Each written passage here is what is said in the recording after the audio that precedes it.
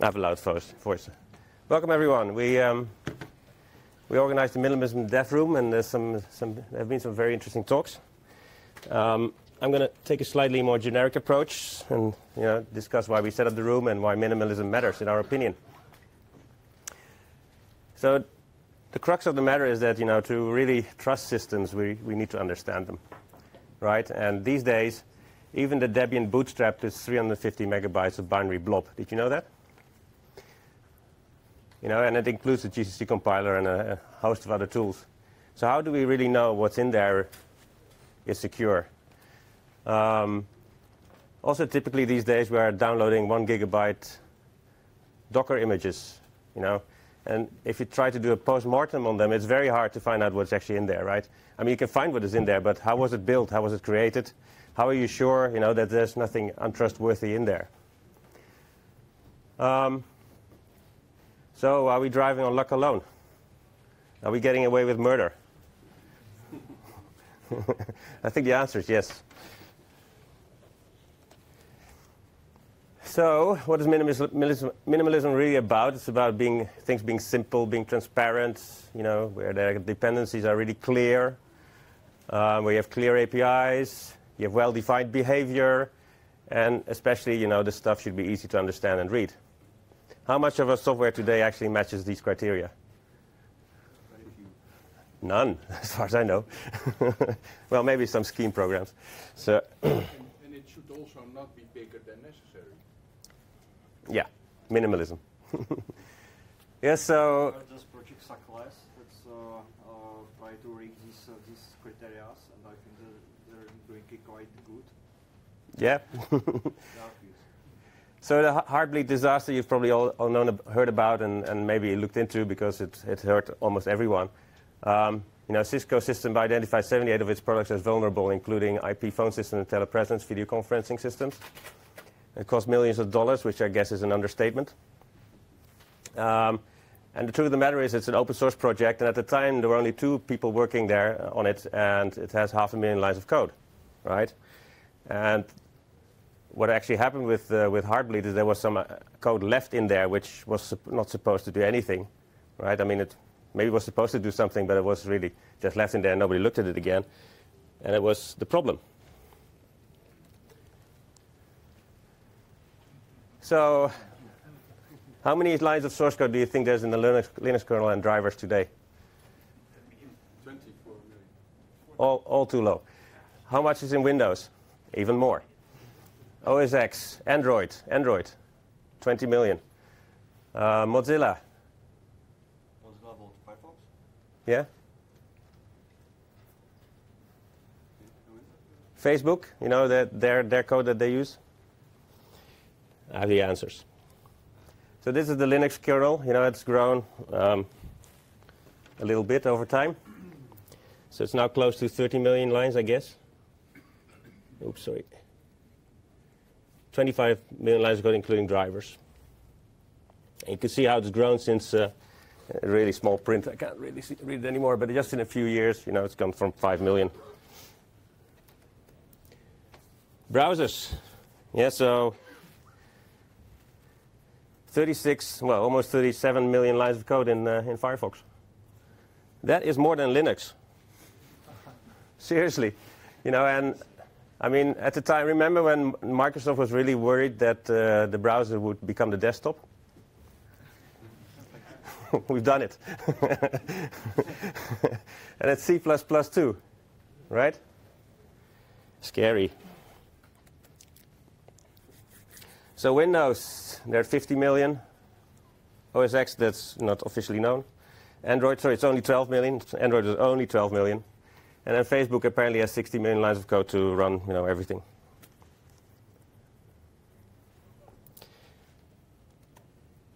How many transistors do we have in a CPU today? Billions. It's scary. Yeah, so the original 83, 86, which I used to program, and I also did the Trash 80, by the way. Yeah, so it had under 300,000 transistors. Then it went in 2007 to 400 million. Then in 2014, we surpassed the billion mark. And today we are at, so sort of close to 20 billion transistors. ARM, is it simpler? That's what you'd hope, right? Finally, we get a new architecture. It's going to be a lot simpler, right? 8.5 billion. So it's less than the AMD. But yeah, I think actually for what it offers, it's more. Let's discuss the Intel management engine for a bit. You are aware that every CPU produced since 2008 contains a full operating system, hardwired on the chip, yeah, and it's Minix. Minix? Any Linux users here today? Minix, right. So, and it has they found weaknesses in it, right? In 2017, and this is an exploit that goes back all the way to 2008. And a normal user cannot disable the management engine. This is actually the last line of computers you could disable it. It's a 2011 one. It's not strange I'm using it. You can read about it on Wikipedia. So Intel claims it's a good thing. They have the management engine. They give a service to corporate customers. They can actually get network access on the CPU. But we don't really know what it does, right? So, I plugged this from the internet. Oh, sorry.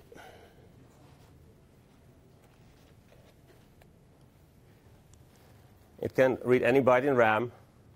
It can send data through the network interface. Communicate with the operating system. It could be abused, right? Could be. We trust Intel. We all do. And Tannenbaum, Intel, fired a host of questions to Tannenbaum at the time they were introducing Minix on the chip, right? And he didn't know what it was about. So for the record, he says, if I had suspected they might be building a spy engine, I certainly wouldn't have cooperated. AMD any better? No. No. They actually have a management engine, and we know nothing about it. Yeah. You can check this right up by someone. So Minix itself is minimalistic. It's about 4,000 lines of code, they claim, for the kernel itself. It's a microkernel. And they think that within these 4,000 lines, they can eventually make it bug-free. They're not stating it's bug-free now. But small helps with minimalism, right? And that's also why probably Intel put it on their chip. It's ironic. So when it comes to minimalism, we really are talking about simple components and composability. How do these components fit together? And the Unix philosophy, the original one, I'm not talking about systemd here, they have this. That served us well, right? So we have Janneke here, who is working on GNU-MES, which is replacing that 350 megabyte binary blob. And he wants to reduce it, or the team wants to reduce it to 500 bytes of binary blob. Well, that would be an improvement, no? And it will affect all Linux distributions. So this is also about components and composable, and also about readable. What is this 300 binary blob? It's got a GCC compiler in there, bin utils. Jan? So it's a distribution. Yeah, it's a small distribution itself. It's used to, because to compile Debian, you need to compile something, right? Yeah, so it's Debian problem basically, because hyperlinks is already 5 megabytes. So. Yeah. But this is what Debian does, and the others are no better. The Herd, another group, the GNU projects, currently at 400,000 lines of code, so it's not minimal, but it's a microkernel. And it aims to surpass the Unix kernel functionality, security, and stability. So what it means, security, it has to be more composable and more components, componentalized, what is the word?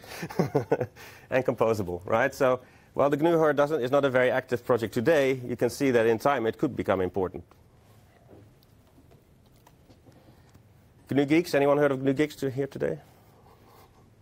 Yeah, so this is another attempt at, making things in smaller components and making them composable. I'll say a bit more about that if I have time.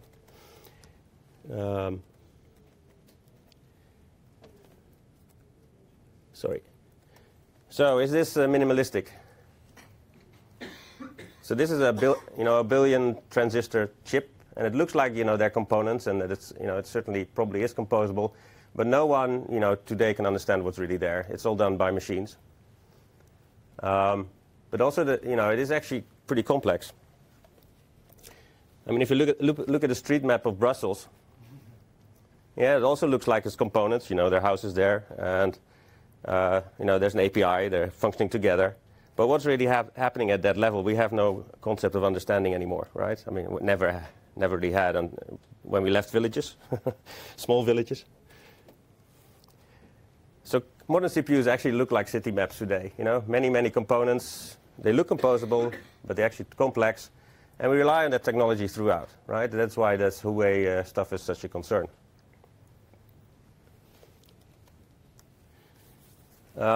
This is a graph, and the graph is a dependency tree from GNU Geeks. So this shows Python with its dependencies. Sorry about this small size. I probably have it open somewhere. Yeah, there you go. Yeah, so if you zoom in a little bit, you can see how it all hangs together, okay? So this is your typical stuff that you run on your computer. Switch.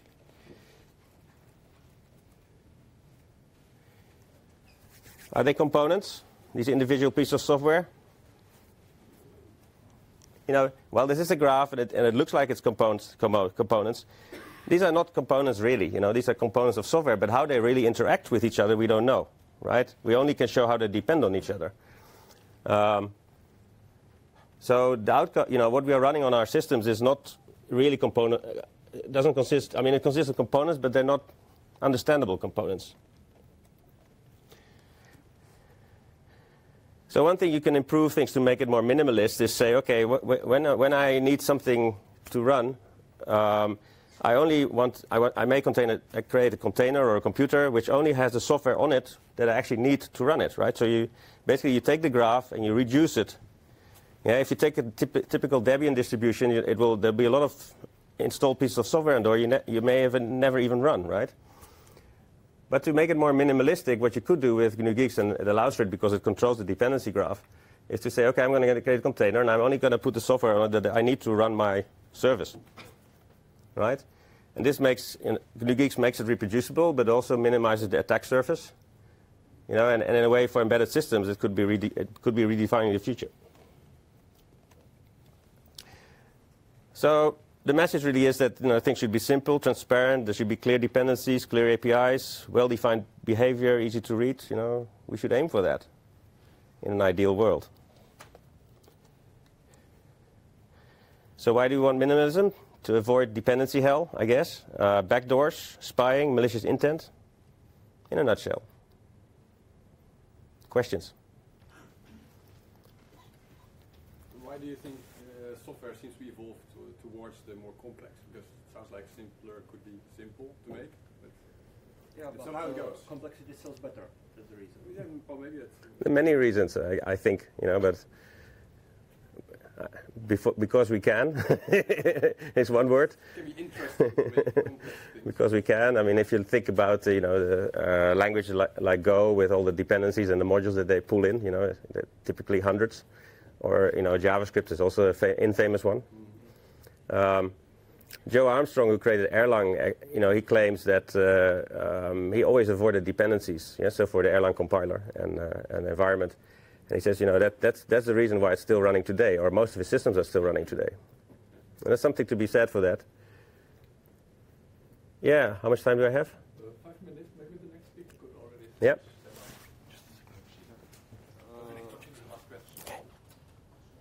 May I add something to your question? It's also a problem of education. I'm from a CTU in Prague, and I can say that no one teaches students about problems of complexity, how to deal with complexity. There's no this talk at all, and I saw it on myself that I learned this from practice in open source, but most of the colleagues never learned it. They work in some corporates, and they built all of the stuff, all the complex stuff and don't understand what the problem really is. So this is each part of the problem. Yes. The education. Yeah, so could you comment on this quote from Emily that you mentioned, which is for every problem, there is a solution which is simple, clean, and wrong. I'm no philosopher. Yeah. Gary? For every simple thing or solution? For every simple problem, there is a solution that is simple, clean, and wrong. Yeah, simple, clean, and wrong. Yes.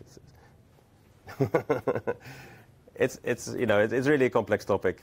I think the point is that simplicity by itself does not guarantee that it's correct. Yeah. So how do you prove that something is correct? Yeah. That's a whole area of research, an active area of research, in fact. Yes. Yeah. Are you ready, Hisham? Is it working? Yes. Okay. Jelle?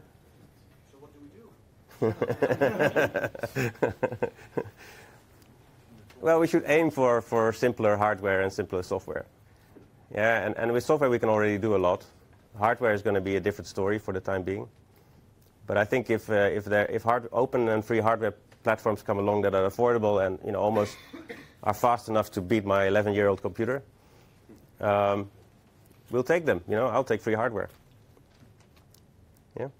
Aren't you using minimalism as a cheap alternative to proper design?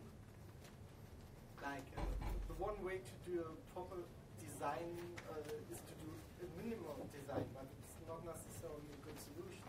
So There are trade-offs, Yeah, so minimalism, there are trade-offs for sure. And companies will, Microsoft will not opt for minimalism, nor will Google. Yeah, but I think for ourselves, we need to drive for it hard. And when a phone comes along, which is free hardware and it has a relatively simple operating system and free software, some people will opt for it, and get more privacy out of it. Yeah. I'm wondering if you have how you measure complexity kind of empirically. I mean, when it's easy to say, okay, 1 million lines of code must be complex, but if they're all doing something and the dependency tree is simple, like how do you measure? Is there some property of the dependency graph you can measure? Can you map that? How do you measure complexity? How do you measure complexity? It's a difficult one again, and it also depends on what you are trying to create, right? So, we are dealing with complexity in many ways, and it's an active area of research also. Yeah, I think with computing we are going a little bit off the rails lately. Yes, Mark. Isn't it like a bit like evolution? I mean, if you look at the software which survives as the fittest, and you compare it to organisms, they all have DNA which is junk all over the place, and the software is the same basically. Yeah. So yeah, actually nature is highly efficient. It gets rid of junk. Yeah, but it takes a long time. It takes a long time, yeah. So I think we also have a very nice tool in computer science, which is layers of abstraction. Mm-hmm. In other words, when I look at this screen, for instance, there are characters on it. I don't think there are pixels. That someone had to think about drawing the pixels. I don't have to think about ASCII. I don't have